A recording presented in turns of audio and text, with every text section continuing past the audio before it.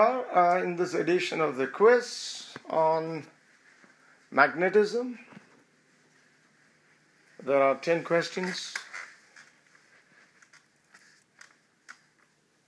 involving mainly 2 or 3 concepts.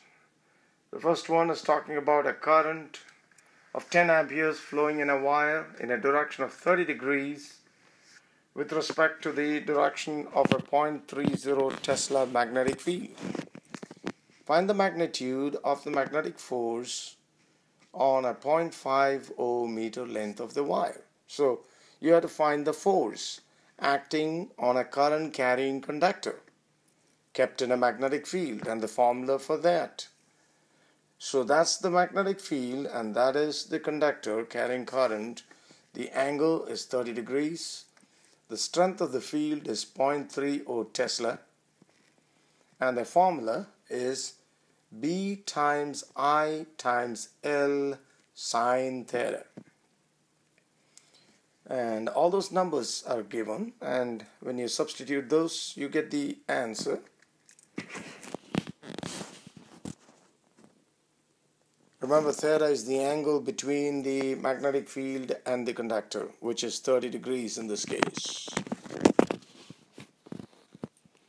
And you get 0.75 newtons. The second one talks about a stationary proton in a uniform magnetic field of 0.20 Tesla. What's the magnitude of the magnetic force?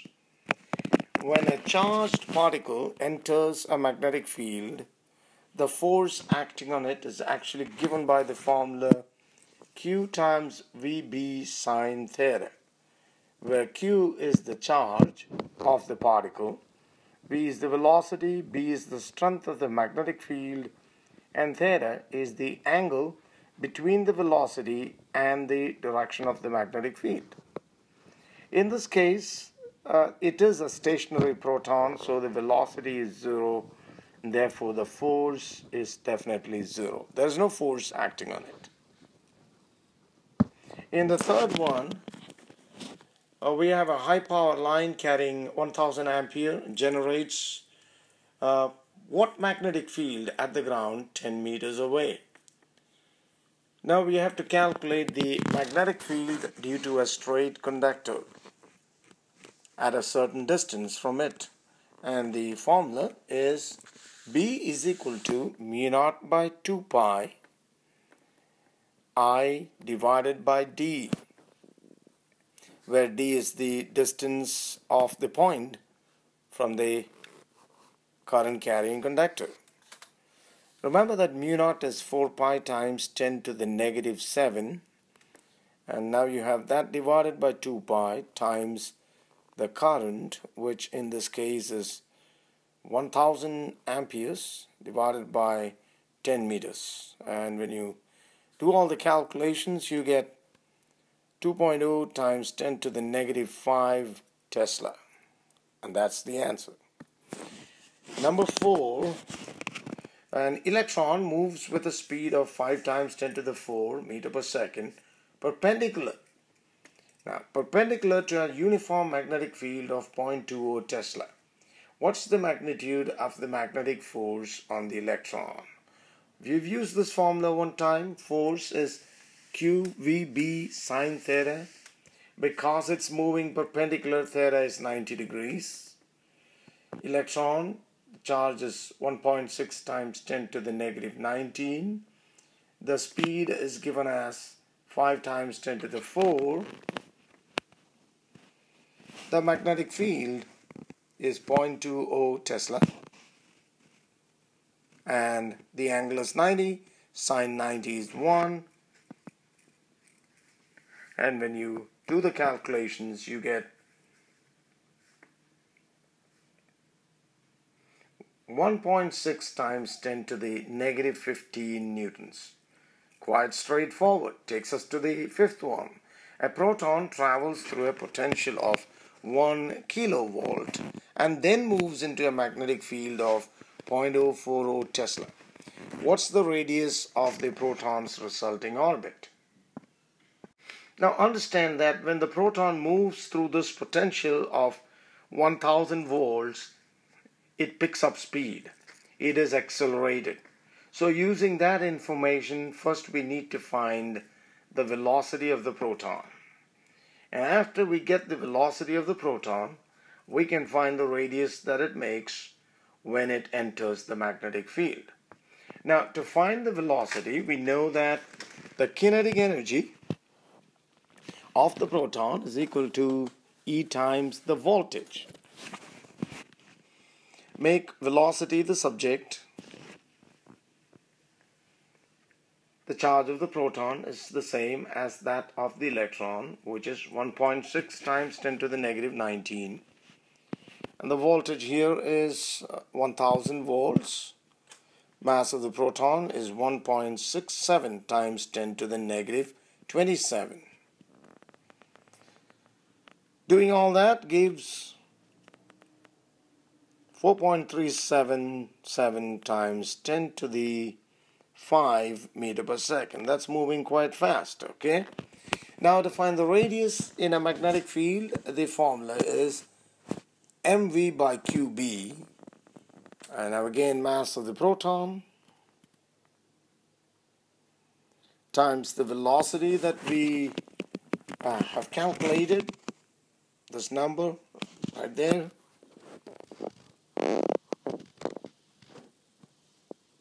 divided by the charge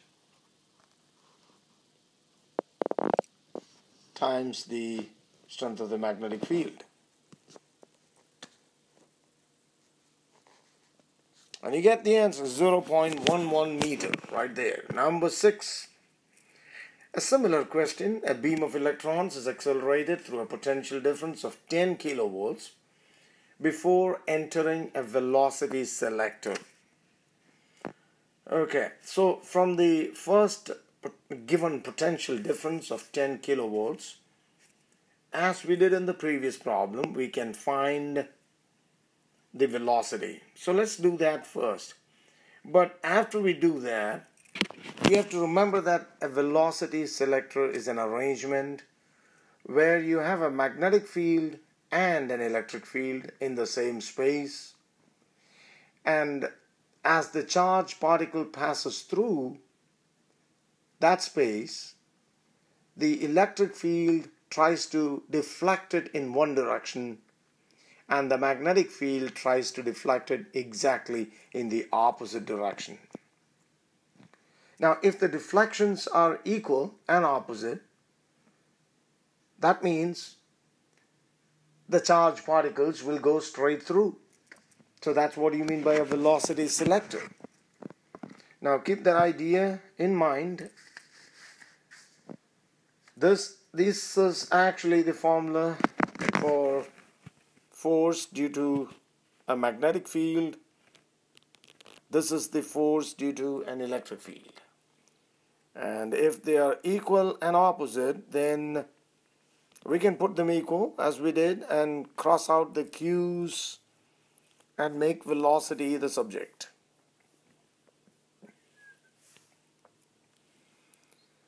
From which we can rearrange. In this problem, you're asked to find the value of the electric field. Now from the potential difference, as we did in the last problem, we can find the velocity.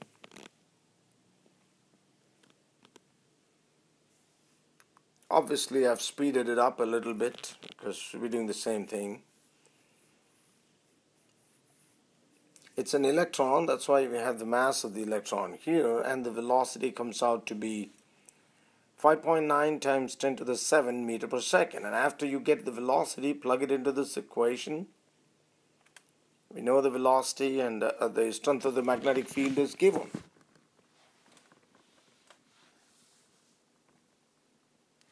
So it's 5.9 times 10 to the 5 volt per meter. Brings us to the 7th question. A doubly charged helium, where did I get the helium from?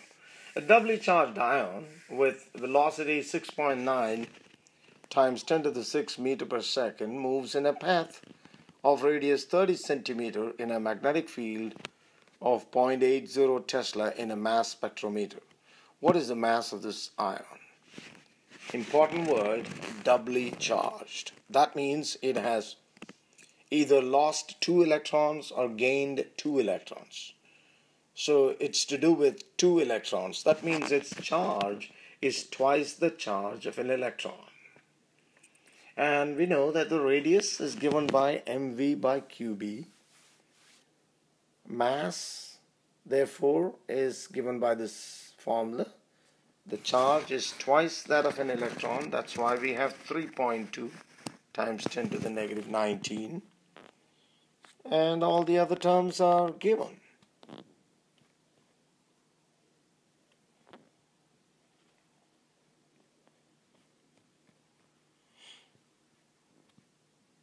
This is 11 times 10 to the negative 27 kilogram. That is the mass of the ion. Okay, eighth one, a proton has a speed of 3 times 10 to the 6 meter per second in a direction perpendicular to a uniform magnetic field, and it moves in a circle of radius 0.20 meter.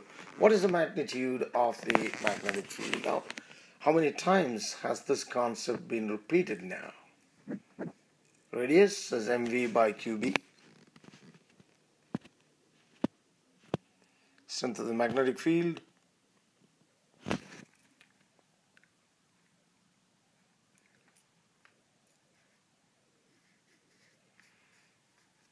We have the mass of the proton, the velocity, the charge of the proton, and the radius. All quantities given. 0.156 Tesla. And just this word, it enters in a direction perpendicular, is important because it's only when it enters in a perpendicular direction that it makes a circular path. So that's why we've been able to use this formula. Ninth one, a circular loop of area given carries a current 5 ampere. The coil lies in a horizontal plane with the current flowing in the counterclockwise direction when viewed from above.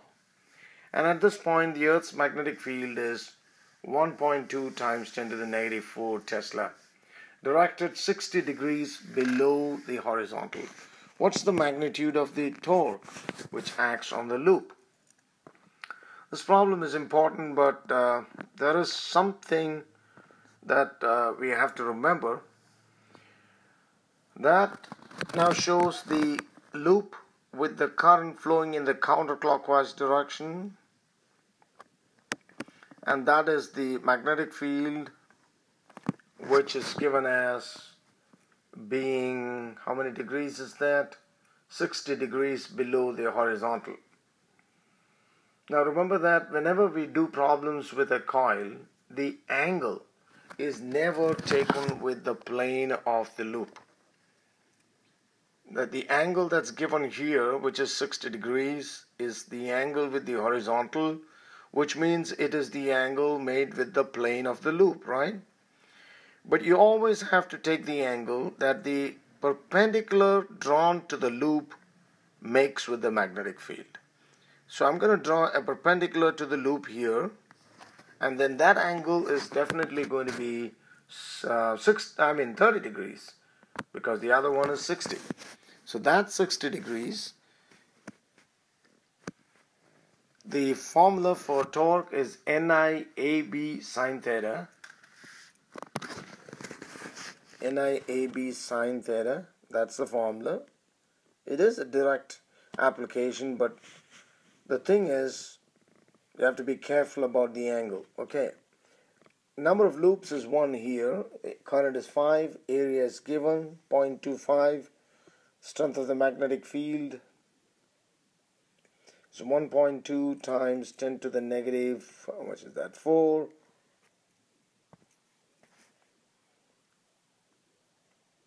But instead of putting sine 60, we're going to write sine 30.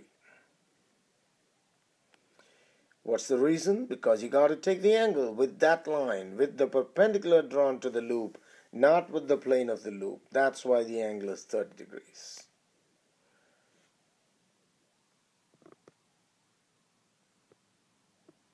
So saying that one more time, the angle theta is not the angle between the loop and the magnetic field.